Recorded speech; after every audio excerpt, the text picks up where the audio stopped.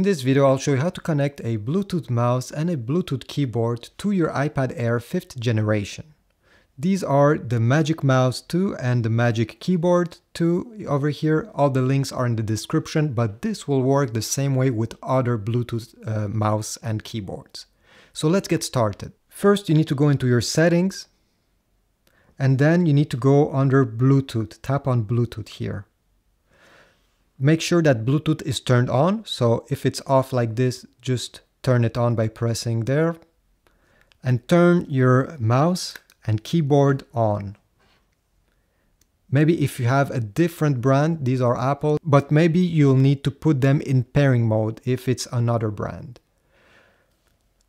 The iPad will start searching for them, and as you can see, under other devices, it has found the Magic Keyboard and the Magic Mouse. All you have to do now is to tap on both of them. Now it will may ask you if you're using the keyboard typing in another language. If you want to add that language, I don't want, I'll tap not now. And yeah, the keyboard is added here. You can see connected.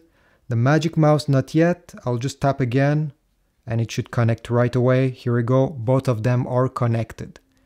You can start using them. So here we go. This is the cursor of your mouse. If you want to tap on something, you just need to click. Otherwise, it won't register as a tap. You can even use the scroll wheel, or here I don't have a scroll wheel, but I can scroll using the trackpad on the mouse, the same way you're gonna scroll with your finger. So let's test the keyboard. Let me go into, let's say, Safari. Let me go over here.